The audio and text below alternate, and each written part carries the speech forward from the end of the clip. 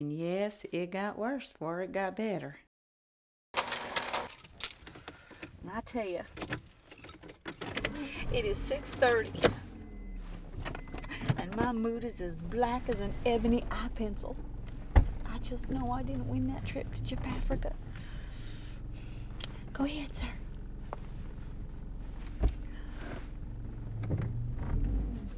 When I think about the fact that Wilda, I'm sure she met her quota. Well, that's it. I'm done, Miss Revon.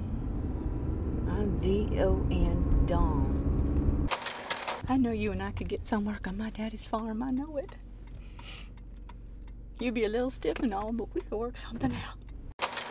I remember once we had this cornfield, and it took me all summer to learn it, but I did, and I got those little corn shucks, you know, the ones that just have that little flat top surface. I did good at that.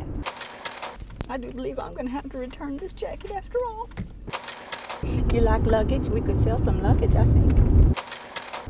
I guess somebody's got to be the underdog. Maybe I'll just drive myself off the road. That would be fun. Then maybe Wilda could put all the makeup on me before my funeral, put me back together. Miss Pretty, you and I, we almost made it. I don't know what I would do if I had to go through this all by myself. It's so good to have you with me. Thank you. Well, that's fine. We just go to Wilda's. We just give her back our makeup case.